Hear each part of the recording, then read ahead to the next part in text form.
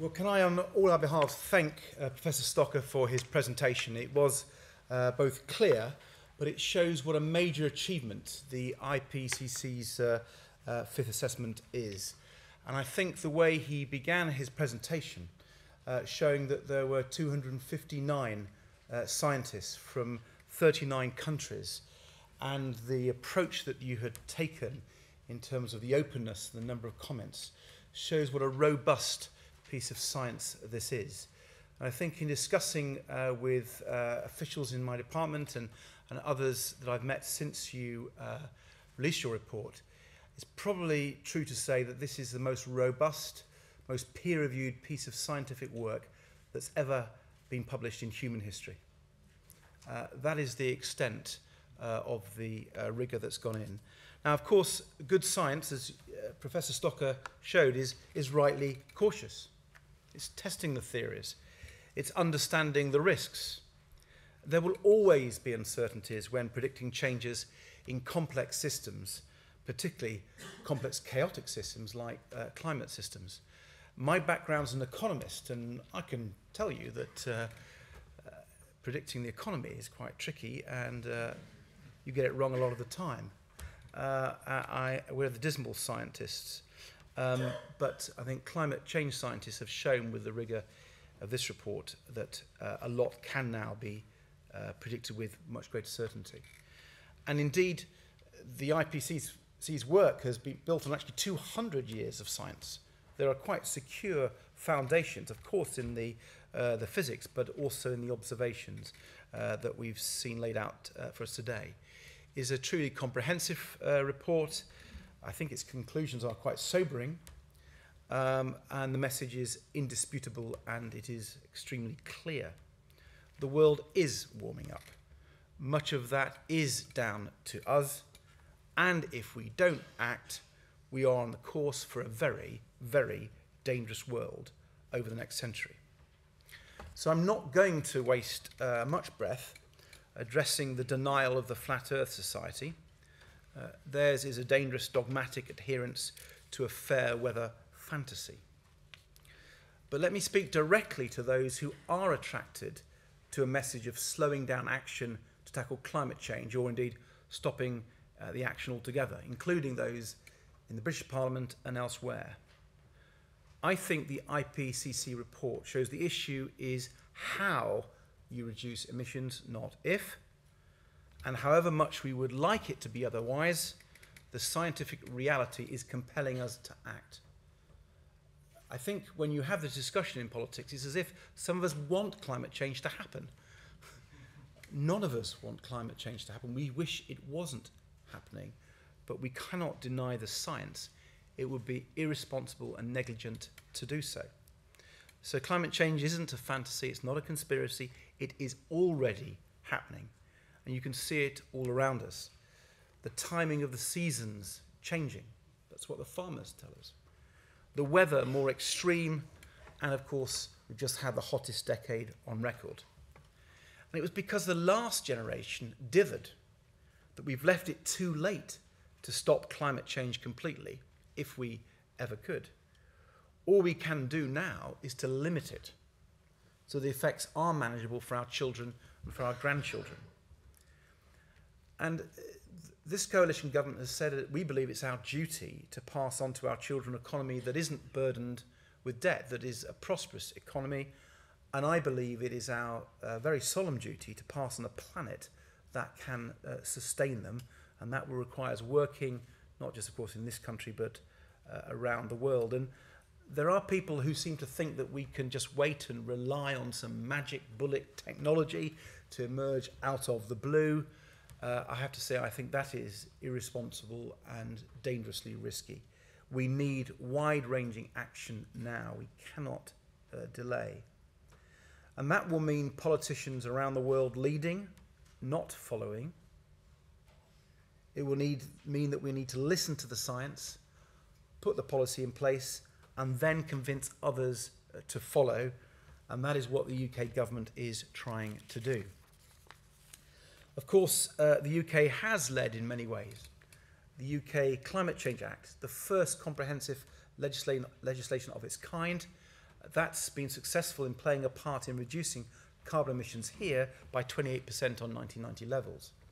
And I actually want to pay tribute to the cross-party consensus in the UK, led by the last government, to get a commitment to a low-carbon future. But much of the Climate Change Act aspiration has still to be delivered. And you can set targets and you can pass legislation, but actually it's down to practical reality, the nitty-gritty of actually doing it. And in the carbon plan that my department published 2 years ago, we set out how we believe in the UK we can achieve an 80% reduction by 2050.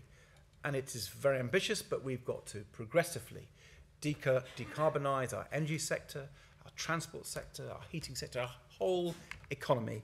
That is the challenge. And it is at this point, when you're getting down to the practical nitty-gritty, not just setting targets and passing legislation. It's now when the going gets tough. The difficult decisions have to be made. And it is not a time for faint hearts or wobblers. It's not a time for gimmicks or sticking plasters. It's not a time to talk down our ambitions or to scare off investment. As Margaret Thatcher famously said to President Bush at the time of the first Gulf War, "This is no time to go wobbly, George." We must stick the course we have set.